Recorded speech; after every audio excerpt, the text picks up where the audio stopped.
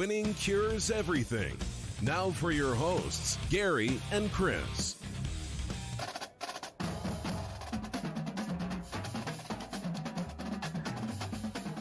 Welcome in. Happy Sunday morning. I'm Gary.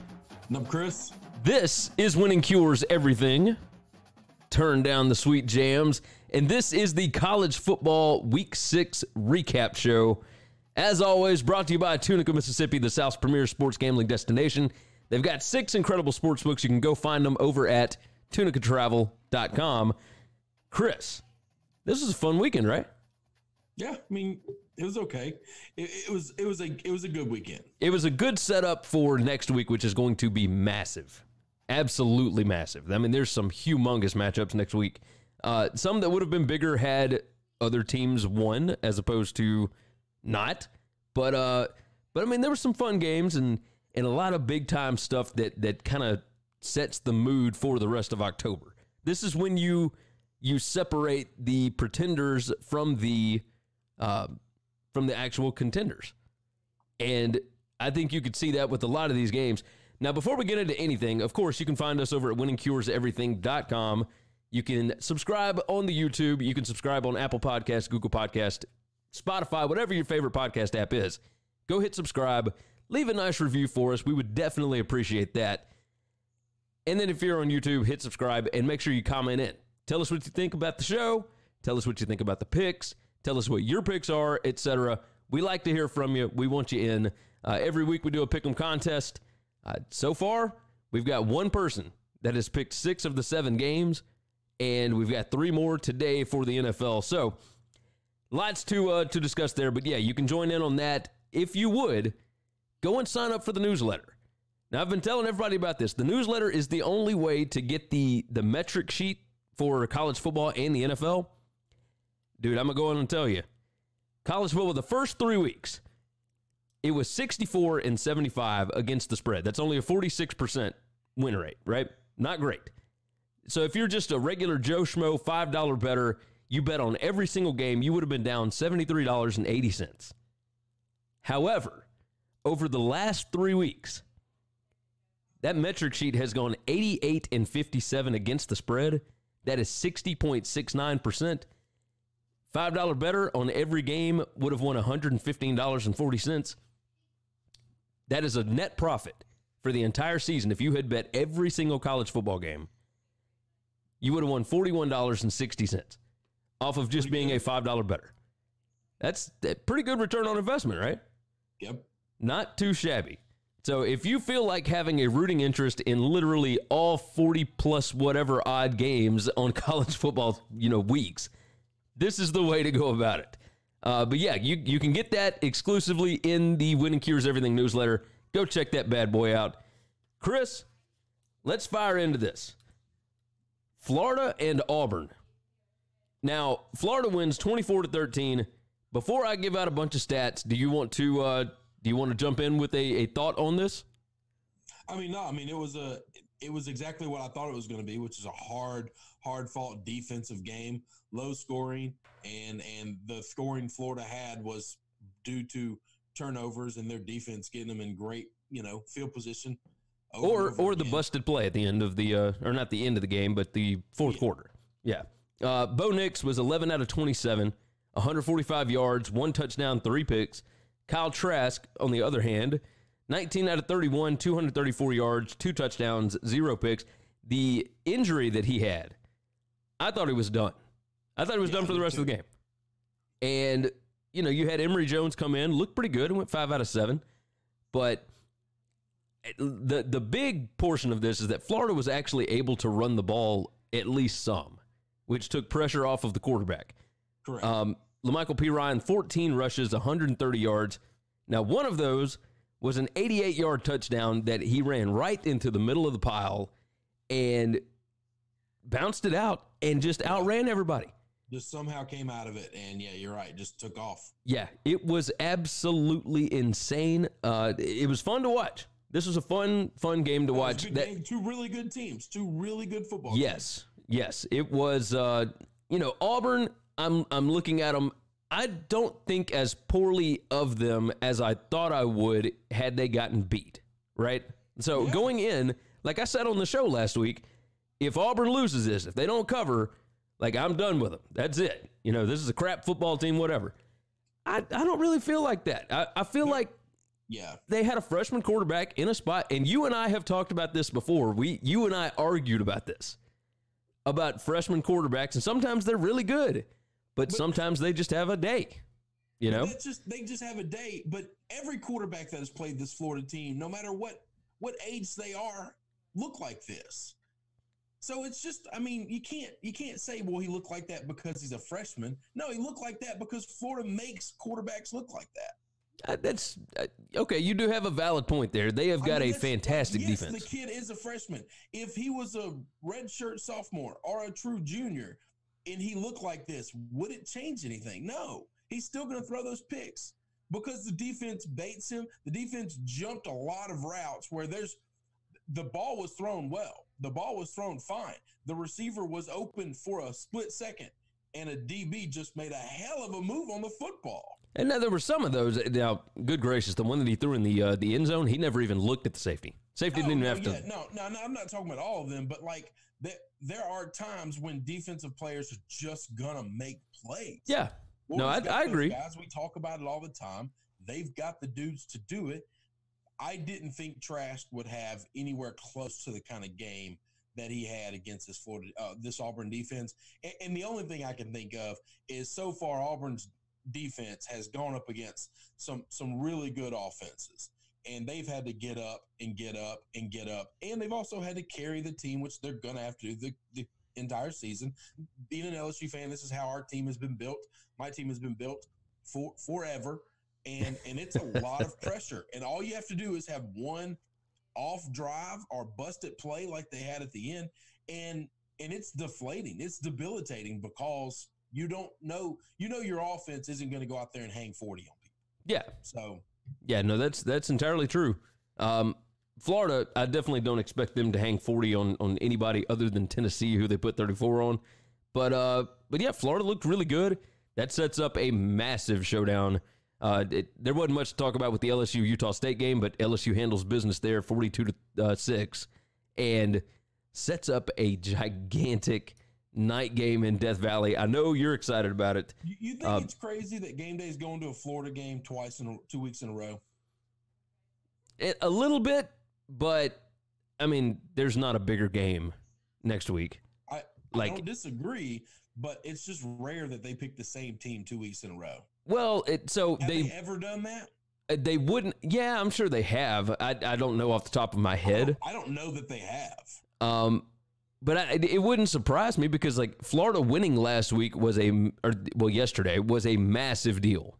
Like just a humongous deal because it puts them in maybe number 7, number 8 range as far as ranking. And then LSU is a top 4 team. So, I mean, you got to battle the top 8 teams, maybe.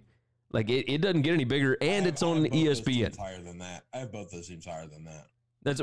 And so do I. But according to AP rankings, whatever, which is what ESPN uses, they're never going to drop teams that, no matter how good they've looked, they came into the season, preseason something, and they just don't drop them until they lose, no matter how they look or who they've played. So exactly. So that's going to be a massive game, and it doesn't get any bigger than that.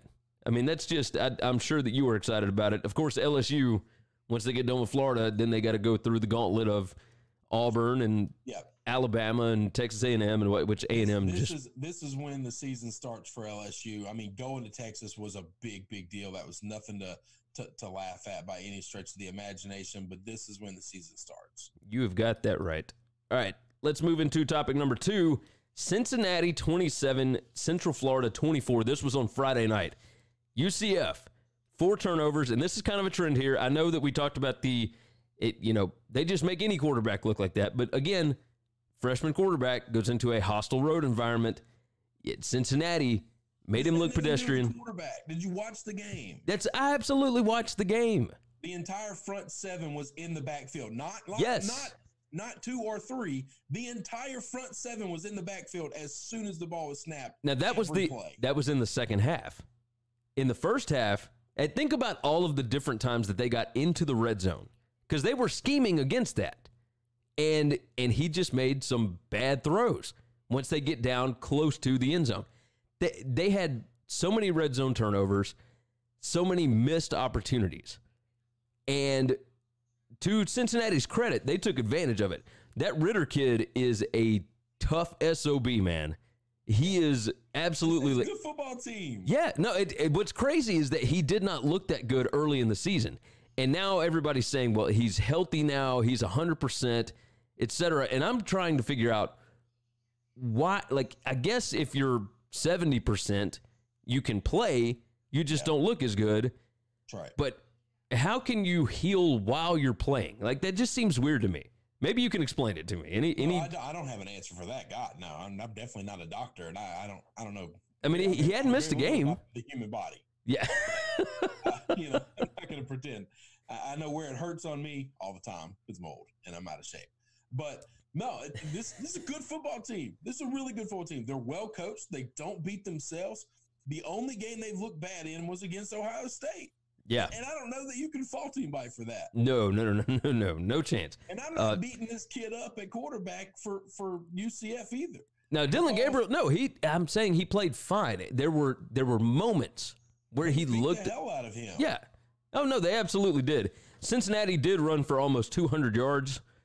They just lined up and ran it down their throats. They are the bigger, more physical team on the line of scrimmage. There's not a lot of teams that are going to be able to do that to UCF.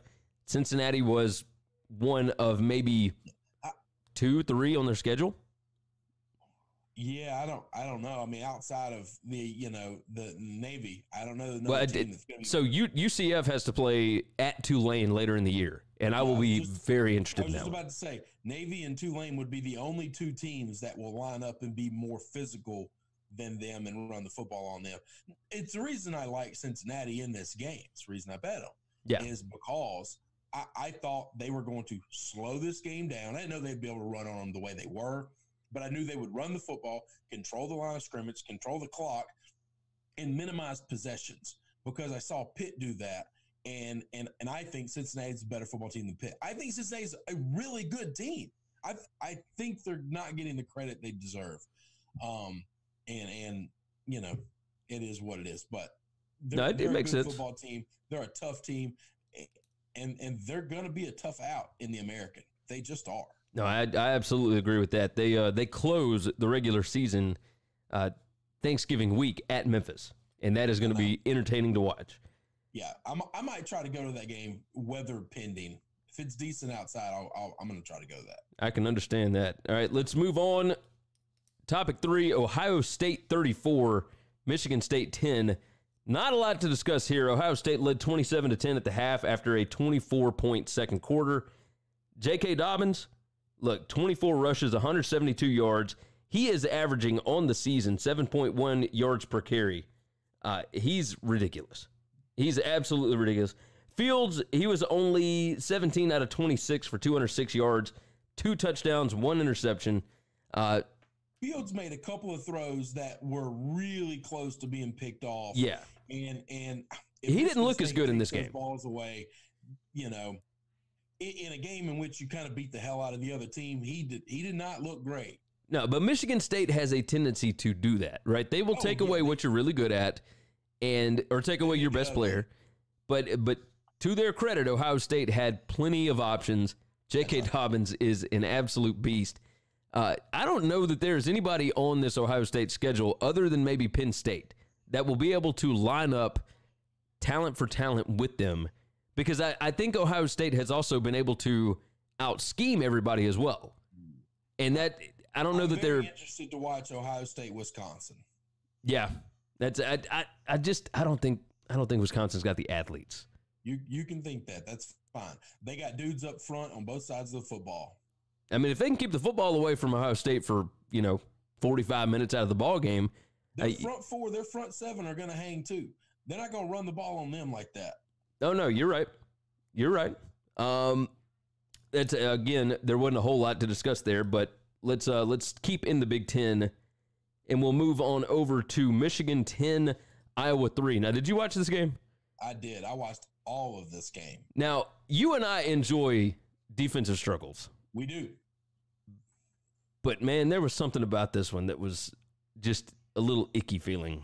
I liked it. I watched it. I enjoyed it. The way that Michigan was able to get into the backfield, was just ridiculous. Iowa could not block them. We've expected Michigan to be the entire year, and they haven't been that yet. Right. 261 total yards for Iowa, 267 yards for Michigan. Iowa had 30 rushes for 1 net yard. Now, you, of course, disagree with this statistic where sacks are taken out of the rushing total. Yeah, no, yeah, they should always go against the passing total. The NFL has it right, and college football has it wrong. Yeah, so That's it just is the truth. It's pretty crazy. Iowa, Nate Stanley did not look good. He had 3 interceptions in this game. Iowa could get basically nothing going. Every time, the last drive of the game, where I guess the second to last, was it the second to last where they had so many penalties? They get down to... when they had 3 penalties in a row in the red zone. Kirk Ferentz had to be... Well, and they weren't quite to the red zone yet, but I think they were on, the 25 or 24 or something like that. So they were really close, and they end up on the other side of the 50. Which is just... Kirk Ferentz had steam pouring out of his ears. Yes. That is not Iowa football. And I wonder, is that this Michigan defense has the offense so frazzled, there is no being disciplined, there is no maintaining composure, or is it just one of those situations where the guys at offense were so frustrated they couldn't get anything going that people are just way overzealous, just trying to make something happen? I think it was probably a combination. Yeah, I was about to say, I don't know the answer, but it was very Iowa-like, very un-Kirk Ferentz team-like. To see them score 48 points last week. Now, granted, that was Middle Tennessee State. Yeah, I get it. They win 48-3, and then you go to Michigan, who has not looked great this year, and you can only put up 3 points. It was not efficient. It didn't look good, and now Iowa's got to go and handle Penn State next week. Yeah, that's going to be a tough game. Now they do good at home, so that's good. But man, that was a rough one to watch. It just the amount of times that Michigan was able to get into the backfield and kind of close that pocket on Nate Stanley, it made me so uncomfortable. I don't know what it was about it. Every time I watched them get back there, I was like, no, somebody block somebody, and they just could not do it. This is the Michigan defense we've been looking for all year. Michigan's going to win. If they're going to win, they're going to do it on defense. They're not going to do it on offense. It's just not going to work. Yeah. Shea Patterson's not the best quarterback on that team, and I don't know why they refuse to make the change. Well, Dylan McCaffrey's got a concussion, right? He was in concussion protocol. So I was asking that to some people yesterday, texting with them. Is McCaffrey healthy? Is the question I asked, and the response was, even if he's not healthy, he's got to be a better option. But if it's a concussion situation, then that's different. Yeah. He's out. Yeah, they had put him in the last game, and he got knocked out of that one. So let's move on. We're going to move over to the Big 12. And I know that you're excited to talk about this. Baylor 31. Wait, say what? Matt Rule, baby. I believe that. Baylor 31, Kansas State 12. Now, I was convinced that Kansas State would probably win this game, because Baylor had such a massive game last week. And there were still skeptics last week of, okay, this was a fun game between Baylor and Iowa State. But, really, how good are these two teams, et cetera? Well, you found out this week. Iowa State beat TCU 49-24. They're pretty good. Both of these teams are really damn good, and there is a clear divide between the top 4 teams in the Big 12 and everybody else. It ends at Iowa State. That's right. And the chasm is getting bigger. Yes. How insane is it that Iowa State is the 4th out of those? That's a really good football team. Yeah. And they've already got 2. Second. Oh man. So Baylor. We'll see what happens next week. Obviously, you've got Texas and Oklahoma. It would not shock me to see Texas win that game. They do it pretty regularly, even when they're complete crap. I don't know. This Oklahoma team's different than the last couple. Agreed. Their defense does look a lot better than they have. But going back to Baylor, Charlie Brewer, 14 out of 23, 230 yards, 1 touchdown. They just handled this game no problem. Ground, and they do it with defense, and that is what did Matt Rule do at Temple? They were the most physical team I've ever seen play without having like super athletic dudes. Yeah, they were just tough, strong, and fast. Yes, if that guy ever took over an SEC football team that could get big, athletic freak dudes, it would be scary. Yeah. It really would be scary. Because even at Baylor, they get speed like nobody's business. They get skill players like nobody's business. He's bringing in some strong dudes, some tough guys. I know they're tough, but they don't have the athletic ability that Alabama, Florida, Georgia, LSU, even Tennessee, and these other Mississippi State schools like that are bringing in. Auburn. If Matt Rule took over a program with that kind of athlete that was that big and strong and fast, I don't know if anybody's beating him. I don't know if anybody's beating him. No, I think you're probably right. They're going to struggle against Texas. They're going to struggle against Oklahoma because both those teams are far superior athletically. But I don't know that they lose both those games. I could easily see them splitting that series. Yeah, no, absolutely. Iowa State on the other side, I mean, just handled TCU like it was nothing. Oh, man. Brock Purdy, listen to this game. 19 out of 24, 247 yards passing, 2 touchdowns. On top of that, he had 12 carries for 102 yards and 2 more touchdowns. Like, the kid was unstoppable. When he has games like that, there's no stopping that team. No. He's really, really good at football. And last week, Baylor just made him look bad. And that's fine. That's going to happen sometimes. I give credit to Baylor and don't knock him at all for that. He showed this week, don't question me. It wasn't me. That other team took it away. I play anybody else. I hate that game was so early in the season, and there was no hype for it because that was a fantastic football team. But football game. Should have been. Hang on. There should have been hype. There absolutely should have been hype. Well, I think there would have been more. Shame on the media people. That's shame on people that talk about this stuff are guys at ESPN. Bearing those guys, that's on them to hype that game up. It doesn't matter that it's early in the season. It's week 5. Like props to Chris Felica. And no, I'm saying I understand it's week 5. I'm wishing that was a week 10, week 11, week 12 kind of game because it's so massive, right? Because that's going to alter that, but it's going to alter standings. It's going to alter I wish that there was more buildup because these two teams are going to keep winning, and I wish that it was just a bigger game. But instead, it was kind of an afterthought last week. Well, it was only an afterthought to those who don't pay attention to the sport. Disagree. We're just going to disagree there. I mean, no. It's a massive game, and it's week 6. This is no disagreement. That's no disagreement. All I'm saying is that for the mainstream fans that don't pay attention as much, I wish there was more week 10 or week 12, and both of them had a loss against, let's say they split against Oklahoma and Texas. Both of them do. All right. And they both come in with 1 loss apiece. That game's not as big as last week. I guess. Yeah, but they both play Oklahoma and Texas. They both play Oklahoma and Texas like late in the year, like at the end of the season. It just happens that way. But that's what I'm saying. It's like you could have played it just a touch before that to make it where they're both, 6-1 or 6-0 and whatever. I think it's just fine, and it didn't get the build up because people didn't give it the credit it deserved. Yeah, and that's shame on those people, not on those schools. No, you're right. No. I'm not blaming the schools for that at all. All right, so let's talk about this. We're going to move out to Pac-12 after dark. Did you stay up for this Stanford and Washington? No. This game is boring. It's boring. At halftime, I was like, I'm going to bed. Let me read you some stats here.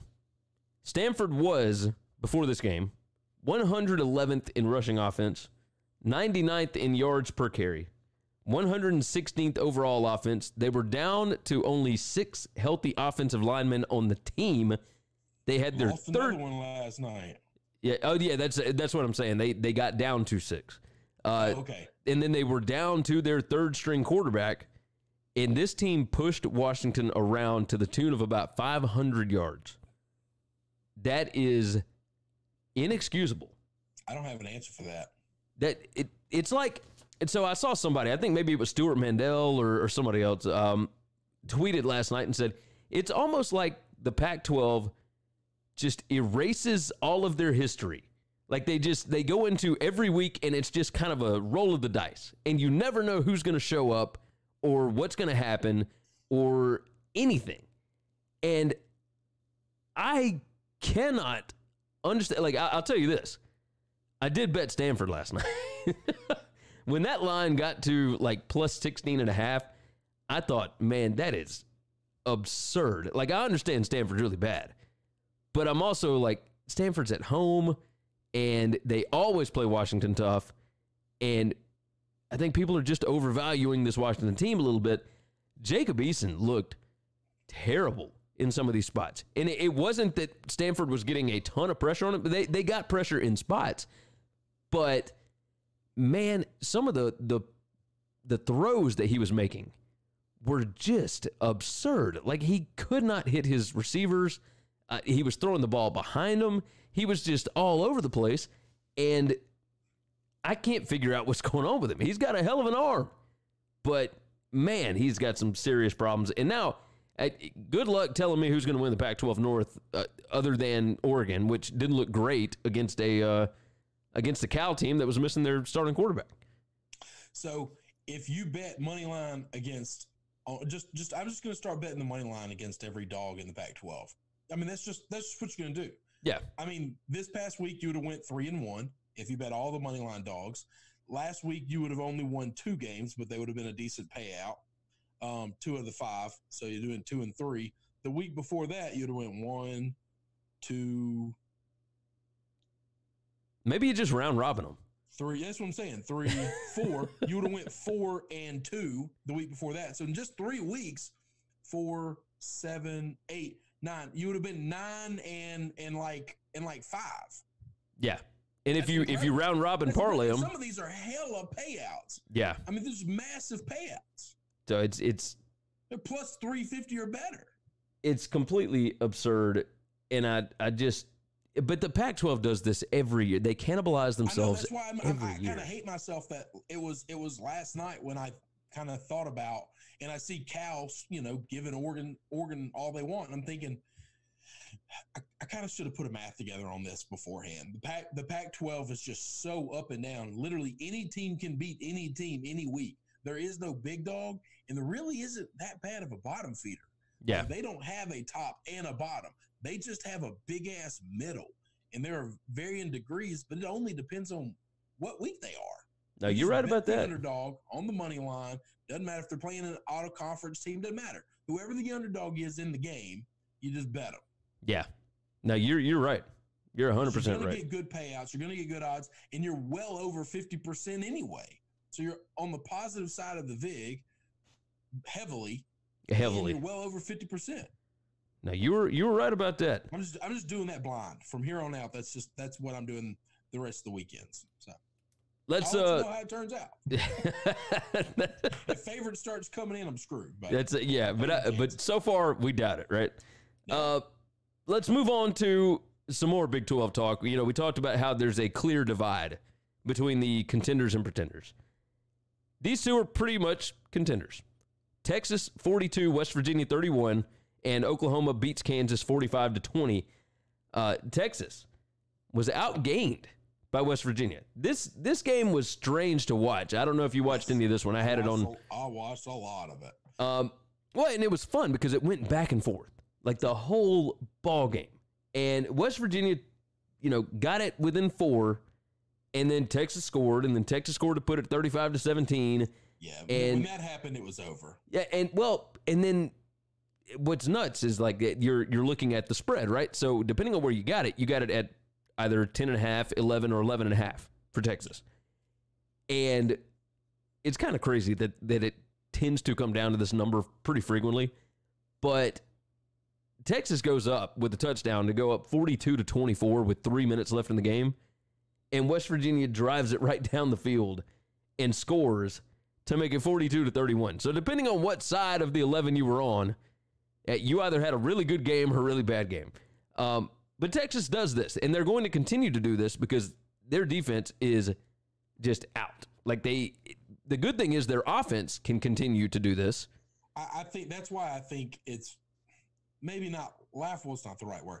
I just don't think this Texas team can beat Oklahoma. And the reason being is because if that defense rolls into the Red River rivalry, Oklahoma's putting up 70. They just going to score every drive, and every drive is going to take 2 minutes. Yeah. I mean, Texas was outgained. And they're scoring every drive. Texas had 427 yards. 216 of that was rushing, by the way. Everybody was concerned about the rushing attack. Rushing attack's fine. But West Virginia. I'd be careful about saying it's fine. It looked fine against West Virginia, but everybody's ran on West Virginia. That's true. True. You got a point, but everybody. Dana Holgorsen spent 5-6 years of just completely ignoring the defense. So that defensive side of the ball has no talent at all. No, I mean, you're entirely right. But if you look over at the, Oklahoma Kansas game, I mean, Kansas had 130 rushing yards on trick plays to get points on the board. That's true. That's your boy Les doing it up. So I think next week is going to be a lot of fun. It sets up a Red River Showdown that's going to be a lot of fun, I think. That's where I thought game day was going, just for the simple fact that they were at Florida last week. That's all. I just thought this is a big enough rivalry game to where you can say we won't go to the best game of the weekend, because I don't know that it's necessarily the best game of the weekend. And I think this rivalry holds enough water to justify saying we can go there no matter what else is on TV and not piss anybody off. I also think that was my argument and my thought. I was 100% certain they were. I'm very glad they're coming to LSU. I'm not upset about that. Not complaining about that. I just find it strange that they're going to Florida 2 weeks in a row. Like the same team 2 weeks in a row is just weird to me. I mean, it's definitely strange. We just heard all the Florida stories. And all the, the whole game day experience with Florida. Yeah, but now you get it for LSU. Yeah. So the difference is, I think ESPN already threw Fox a bone with Iowa State. And now because Red River's on Fox again, like they've gone to Red River a lot. Like they go, it's almost every year. Like it's but they also go to the Iron Bowl every year because it's a big rivalry. They also try to go to the game every year because it's one of the country's biggest rivalries. Well, yeah, but those two that you were talking about, like those two are on the same weekend, right? Well, yeah. So they have to they alternate every other year which one they're going to go to, or they go to the one that matters the most at that point in time. Yeah. But this is owned by itself, and because it's owned by itself, there's usually nothing else that can compete or stand with it. And next week earns that reputation. I mean, there is a lot that will compete with it next week. I mean, it's just because it's not just Florida and whatever. It's just a quick run through. So on Friday, you got Virginia and Miami, Colorado, Oregon. You got Alabama, A&M. You got Oklahoma, Texas. You got Florida State, Clemson, which, God, I wish Florida State was in a better position. Michigan State, Wisconsin. Washington State, Arizona State, USC, Notre Dame, Penn State, Iowa, Florida, LSU, Utah, Oregon State, Hawaii, which some of these I'm just throwing out. But yeah, none of those games are as close to LSU, Florida, and Oklahoma, Texas, and Oklahoma, Texas. None of them. So they're going to be good games. They're going to be awesome to watch. They're going to be awesome to talk about, and all of this. That's probably going to be the best game. Because no defense is going to be played. Zero defense. Yeah, you're probably right there. They're going to have over 100 total points. It's going to hit over 100. Both these teams hitting 50. I am super interested to see exactly what LSU's offense is going to be able to do against Florida's defense. Oh, me too. Because Florida's defense looked really, really good. This is going to be where Joe going to have to either stand up or sit down. That's it. We're going to find out who he is this week. You are right about that. All right, let's move into topic number 8. Group of 5 New Year's 6 candidates. Now, we don't talk about this all the time, but obviously you and I, big fans of the Group of 5 conferences. Wearing my App State shirt today, of course. They didn't play this week, but here's what we got. Boise State won last night, 38-13 over UNLV. SMU with a comeback for the ages. And Tulsa just completely that game away, completely choked. And so they win 43-37 in triple overtime. Memphis wins 55-32 or 55-33, whatever the numbers were. They win at Louisiana Monroe. App State was off, but Cincinnati, of course, gets the big win. I think it's going to be tough for Cincy because that Ohio State game was. That one loss to Ohio State. If you're only lost to Ohio State and you win the American, I know the other team is an undefeated Boise. That is horse crap. Boise won't have a tough game the rest of the year. That's close to what the American teams are going to play. No, I think. Look, the Mountain West is good. SMU, Central Florida, not going anywhere, and Cincinnati and Memphis are 4 legit teams that would hang in all Power 5 conferences right now. Yeah. No, I agree. They would beat the Alabamas and the Ohio States, so they would hang. Nobody else. They'd hang with everybody else. Take the blue chips out of those conferences, they're just as good as everybody else in those conferences. I understand where you're coming from. I'm just coming from an outside perspective. That's going to be tough for some people to get over. Now, I think if it's their only loss and they roll through the rest of this AAC schedule, then absolutely, I think that they will be higher ranked because I do think Boise could end up with a loss somewhere. I don't know where, but they've had some spots. Man, they still got to play Fresno. They still got to play Utah State. They still got, Those teams aren't close to as good as Boise. Yeah, I mean, we'll see. We'll see. Now, there's a massive separation between talent in those teams. Tulane I brought up because they do have the one loss to Auburn, but they kept that one close. And it was same thing for them. Yeah. They go undefeated the rest of the way. The Americans just stacked. I left them out of that 14 mix. There's 5. Yeah. The American is absolutely loaded. People who crap on it just don't understand football and they don't watch football. The American is better than the AACC right now. It's better than the Pac-12 right now. Today, it's better than 2 conferences. I think the top part is. I think the bottom part is. There's not as much depth. Part of the Americans worse than yes, the Pac-12 doesn't have a top or a bottom. There's a big middle. Yeah. The ACC, really? You don't think the bottom teams could hang with the bottom teams in the ACC because those teams are trash. Well, some of them are, but I mean, NC State, like they still walloped East Carolina. Like those kind of games will still happen. I don't know. And all we care about is the top part, by the way. No, you're right. You're right. I mean, you care about the top 4, top 5 teams in the conference, and that's what they're 5 deep. Are there 5 deep in the ACC? So Clemson beats the best team in the American. Let's take that out. Well, so after this, I'm actually going to talk about the ACC. So let's go ahead and finish up with this. The reason that I bring up the Group of 5 stuff, we've got a banger on Thursday night coming up, and you don't know what game it is yet, do you? No, I haven't looked at next week's schedule at all, hardly. We've got App State going to Louisiana on Thursday night. We got Billy Napier. We got Eli Drinkwitz. This is going to be a massive, massive game because Louisiana has that one loss to Mississippi State, and it was a 10-point loss, but they have been obliterating people. Like, this is a fantastic – they are so much better than I thought that they were going to be at this point because I had them 7-5 this season. They went 7-7 last year, but the way that they are recruiting and the way that this team is playing right now, if they can go undefeated the rest of the way through the season and end with just one loss, I think Louisiana could get it.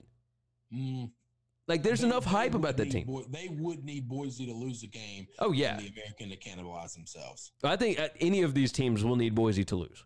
Like, Boise is in the top 15 already. That's gonna piss me off, by the way. I mean, Boise goes undefeated. You don't think they deserve the spot? Nope. You may be right. A one-loss American team is better than a Boise team. They just are. But they don't have the brand recognition as Boise has, so they're not going to get the credit for it. I'll have to dig through some numbers. We might talk about this on the show when we do it on Tuesday night. But I think that like the Mountain West as a conference is actually rated higher than the AAC. Now, a lot of that's because of the bottom dwellers, but we can double check into that because SMU, of course, is 6-0, which, by the way, only 2 teams that are bowl eligible at this point, SMU and Ohio State. Well, yeah, they haven't had their bye week yet. Exactly. The only 2 6-0 teams in the country on October 6th. Kind of crazy to think about. Also, first time that SMU has gone 6-0 since 1982. Since the death penalty. So Sonny Dykes is doing a job there. Let's go ahead and move on to the next the next topic, and you didn't get to watch one of these. Pitt 33, Duke 30 last night. That was in Durham. It was the best game of the weekend. It's not even close. That was the best game. It was the most anxiety riddled, I guess, because it's just back and forth. A lot of swings in momentum. The other one is Virginia Tech 42, Miami 35. And this was an ugly football game. The ACC is an absolute mess. Like I thought last week that Duke might be the second best team in the ACC. And they could still be. But yeah, I think they absolutely could be. That's okay. That doesn't mean they're great though. Yeah, Virginia, I think, still really, really good. But Pitt goes up 26-3 in this ball game. And they allowed Duke to come back and take a 30-26 lead. Now, I don't know if you saw this. It was 26-24, and Duke was going for a 2-point conversion. And they got the 2-point conversion to tie the game. So it was 30-26 or 26-26. And they signal, yeah, good. He got the 2-pointer. And then they came back out on the field, and nobody knew what was going on. They didn't signal that they were going back to review. They didn't, there was no whistle, anything like that. It was an inadvertent signal from the field judge that was all the way over back on the sideline at the end of the end zone. And he had stopped the play. He didn't blow his whistle, but he was standing off by himself and did the wipe it off thing where he stopped the play before the kid got into the end zone, and nobody saw it. Nobody knew what was happening. And they made him retry the 2-point conversion because of that. It was absolutely insane. So they retried the 2-point conversion. They didn't get it. Then, of course, Pitt punts the ball back to him. Duke comes down, scores, takes a 30-26 lead. They don't get that 2-point conversion either. And then Pitt, of course, comes down the field, scores a touchdown, wins the game. It was bonkers. There was just so much wrong with what happened there. It would be incredible if the ACC had a network where people could actually watch their games. I saw you tweet this last night. Louisville game was a really good game too. Yeah. And all these other conferences have their own network, and they have these TV deals with ESPN or Fox and ACC. I mean, it would be really nice if they had something like that, or if they admitted something like that or created it. So, or if maybe they would even just toss it into ESPN Plus so that, people could actually get it. Something. Yeah. Without having to bootleg illegally watch TV. Yeah. No, you're right about that. Congratulations, ACC. Along with that, your conference sucks. Yeah. And now people can't even watch you suck. Virginia Tech 42. Great. That would give them some credibility. Yeah. It'd give them some national credibility if people could actually watch this crap. No, you're right about that. Now, people could watch this one because this was on ESPN. Virginia Tech 42, Miami 35. Miami, good gracious. The Williams kid, 3 interceptions and a fumble to start off the game. Went down 28-0. They just... Justin Fuente lives to fight another day. You got that right. N'Kosi Perry, he had, he was 28 out of 47, 422 yards, 4 touchdowns, 1 pick, and that's after he did not start the ball game. It's just insane. The other kid, the Williams kid, that we all thought, okay, well, he looked decent enough against a really good Florida defense. That's right. He came out, he was 4 out of 7 for 47 yards. His only 3 incompletions were all interceptions. And then he got pulled. It's so frustrating. I don't know what to make of this Miami team. Now, I do want to question something really quick. Okay. So they're down 28-0. They come back, make it 28-14. Virginia Tech scores again, make it 35-14. And this is all, late in second half. And they went for 2. Miami did. And this is midway through the fourth quarter. And they went for 2 to make it 35-29. Now, what that did is it set up a chance for them to win the game in regulation without having to go for 2 at that point, right? So you figure you got a 50-50 shot to actually hit these 2-point conversions. Well, if you go on and do the first one and you don't get it, well, then you can go for 2 the second time and hopefully get it. I'm curious what you think about this, because the way that it has been done forever, before people started looking at analytics and probability and all that kind of mess, is, okay, well, we're down by 14 points. So if we score a touchdown, we're going to kick the extra point, and then we can kick the other extra point, and we can go to overtime. And, like, there's no ties anymore. So it's not like Miami was facing a vastly superior team like North Carolina was last week with Clemson, and you're going to go for 2 for the win there. I mean, you're at home. You're supposed to be the better team. Why would you do this? There was time on the clock, right? Oh, there was plenty of time. Yeah. I mean, they're down 35 to 27. I think you do it because even if you don't get in the end zone again, and you can make 2 stops, 2 field goals puts it in overtime. But if you just kick the extra point, then you have to score another touchdown to be able to either take it to overtime or have a chance at going for a 2-point conversion to win. I don't have a problem with it. I like going for 2 more than not. I think these teams, when you get down to the 2.5-yard line, I think very few defenses have the capability of just shutting the team down. I think you're right. I think it's close to 50-50. So therefore, if I get it every other time, it's a wash. If I get it 51% of the time, it's a benefit to me. If you've got a good enough offense, or you think the other defense is struggling at some point in time, especially in the red zone, especially the goal line, not just red zone, then you're looking at, a much greater percentage, and you get that 2 or 3 times in a game. That's the ball game. I mean, that's an extra score for you. So, yeah, it's like playing poker. If you're an advantage player, then that's how you do it, or yes. blackjack. Yeah, you just care about the advantage. You don't care. It's a math problem. It is. It's analytics. It's a math problem. It's not conventional wisdom. And so, yeah, I don't have a problem with it at all. I think it's smart. And like I said, there was plenty of time. I thought there was enough time on the clock to where we're going to have 2 more drives. We make a stop, and they punt to us, and we kick 2 field goals, and we're in this thing. We don't have to get it in the end zone. They were struggling to score at that point in time to begin with. Yeah. So it's one of those deals where if we can just kick field goals and take it into OT, we're okay. The funny part about this is that they did come back and score again to tie the game, and then Bubba Baxter missed the extra point. Yeah. So it ended up 35-35 anyway. I mean, that's the other side of it is college kickers, man, these extra points aren't gimmies. No, not anymore. I think I would rather put – now, of course, their quarterback was struggling greatly. Yeah. But I think I would just trust my offense on the field running another offensive play than putting it in the kicker's hand right now. No, you're probably right. You are probably right. So, like I said, the ACC is a mess right now. I don't know.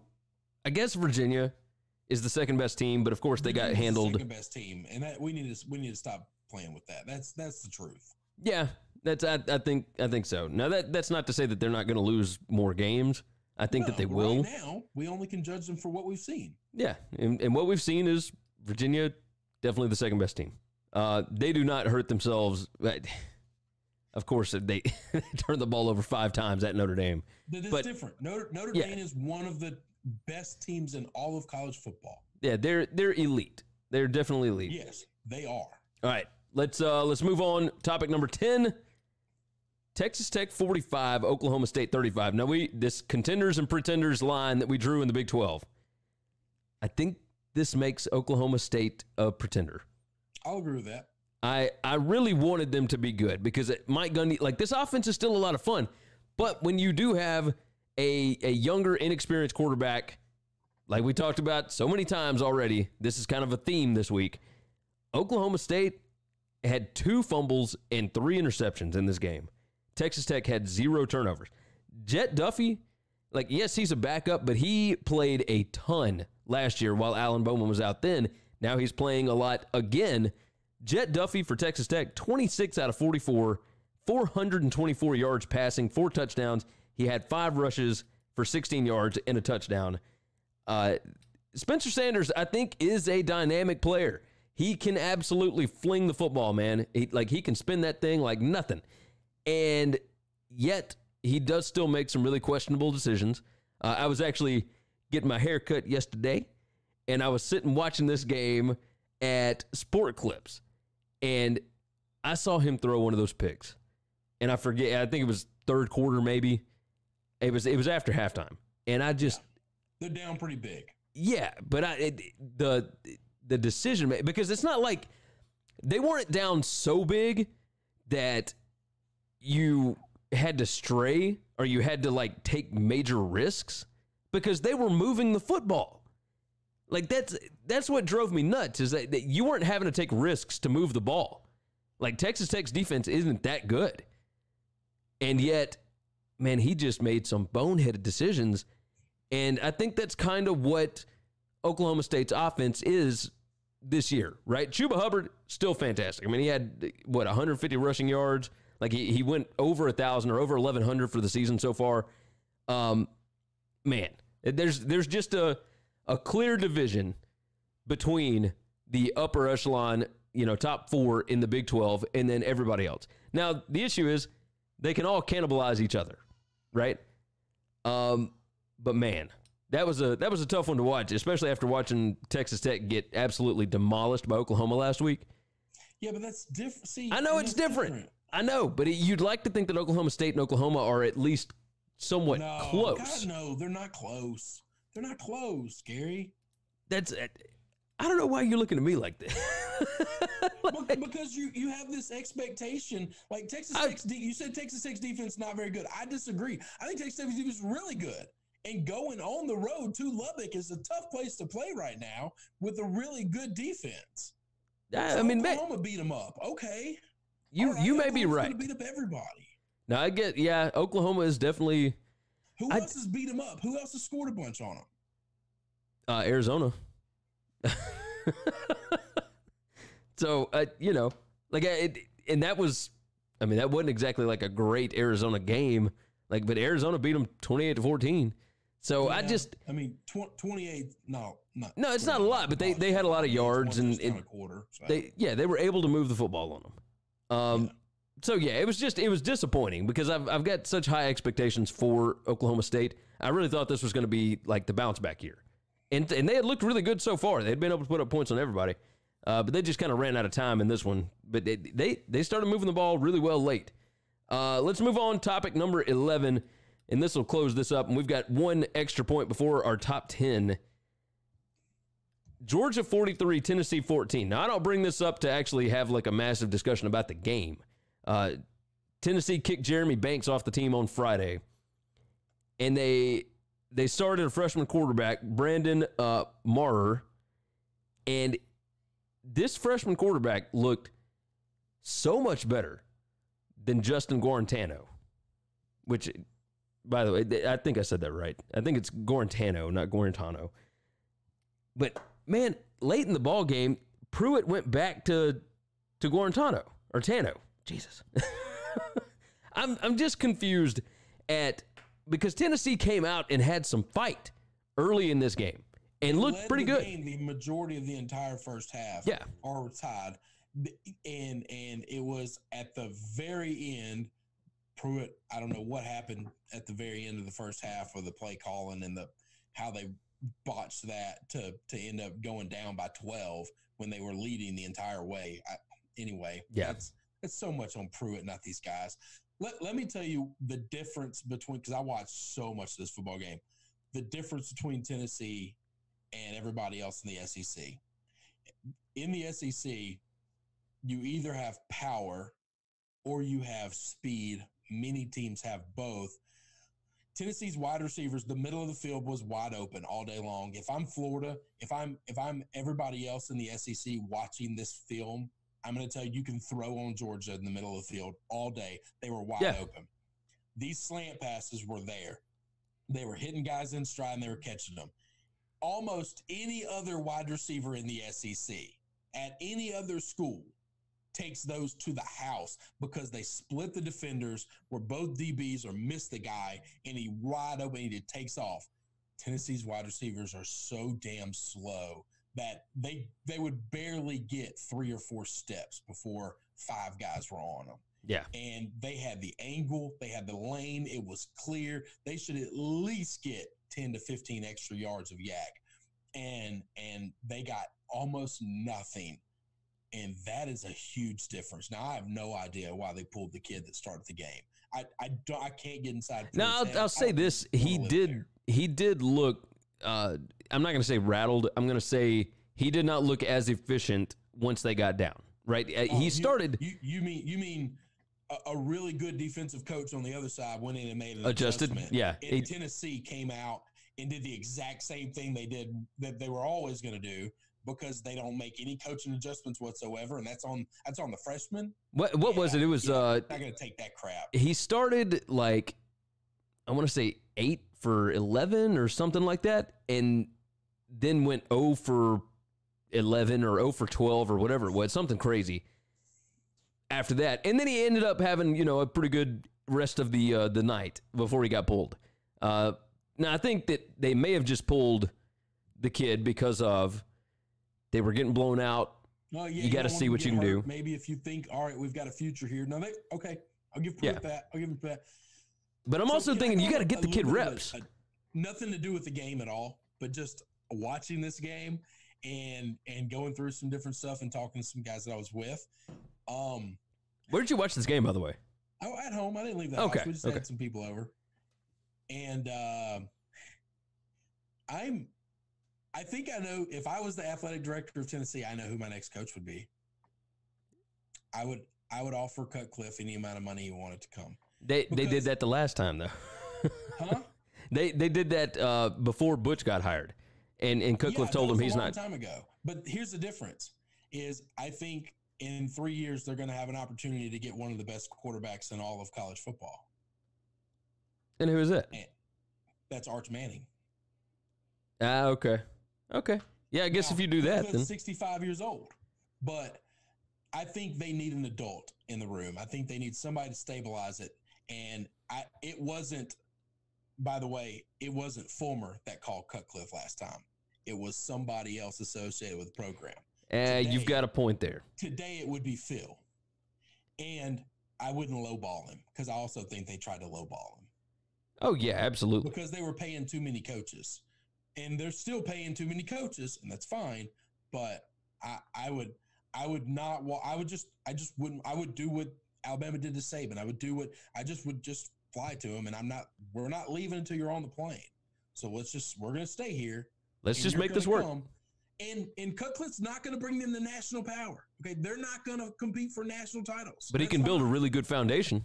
He will bridge the gap between 50 feet of crap that they've been forever, and making sure they're at least 6-6, 7-5 every year, making a bowl game every year, and building a stable program, get kids in there that won't get in trouble, that will build a good foundation. And then when he's ready to retire, they can make a decent hire, because that job is now a good job. And right now it's a laughing stock. You got a very valid point there. The problem is they took no for an answer and they moved on. You just don't. Right now you don't do so that. Bad. You can't go get the next young gun, because that hasn't worked at all. The program needs a level of stability before you can do something dynamic with it. No, you're 100% right. I agree with everything you just said. I just don't say no. Yeah, I don't take no. Right. It's not an option. That wraps up the starting 11. Let's move into an extra point here. Nebraska 13, Northwestern 10. Ugly football game, but man, if Adrian Martinez is out for an extended amount of time, which who knows, right? I don't know what the status is currently, but that is a bad. It's already not a great football team anyway. I thought the backup played fine. He's been with Frost forever. I think we have seen this in college football. Backup quarterbacks just don't scare me anymore, man.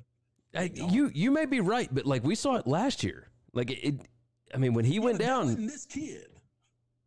Yeah, I know. That's like you can't compare last year when it was somebody else. That doesn't make sense. Man, I don't know. This is one that we will monitor. Because if Martinez is out, I don't think that offense runs the same way. And they need that offense. Playing so great, right? No, you're right about that. Northwestern losing again definitely hurts our over 6.5 for the season. Jesus Christ. They got to win that. As soon as he goes out, you can't win that game. Yeah, I agree. That's a bad football team. Let's talk about our top 10. Is that, you got your top 10 ready to roll? Yep. Do you want to do yours first? Sure. All right, go on ahead. Ohio State, LSU, Wisconsin, Georgia, Florida, Oklahoma, Bama, Clemson, Notre Dame, Penn State. Okay. You rolled right through those. My top 10. I've got, in the 10 spot, I've got Notre Dame. In the 9 spot, I've got Clemson. 8 spot, I've got Penn State. 7 is Wisconsin. 6, Oklahoma. 5, I moved Florida up to 5. I have 5. I've got Alabama 4. I've got LSU 3. I've got Georgia 2. I've got Ohio State 1. So I think Ohio State and Georgia are the two most complete teams. I think Georgia can be got, but I also think any of these other teams can be got, other than Ohio State. I think Ohio State's going to win the national championship. I think they are unbelievable right now. I'm very interested to see them play Wisconsin. I'm interested to see them play against Penn State, against a team that's got comparable athletes. That too. And so, and we get to see both of them. Not a great football team, okay? Yeah. Like they're just not. No, I mean you're okay. I'm with you. They haven't beat a ranked team yet. No, that's true. Now they've killed everybody. They've done what they're supposed to do, but they haven't beat a ranked team yet. Yeah, as far as like the efficiency metrics, like yes, they and Wisconsin both, Ohio State, Wisconsin have dominated, absolutely dominated, which is a predictive sign of a really good team. And you saw Wisconsin do it against Michigan, and Iowa is like the lesser version of Wisconsin right now. Poor man's version of Wisconsin. Yeah. And Michigan handled them. Yeah, absolutely handled them.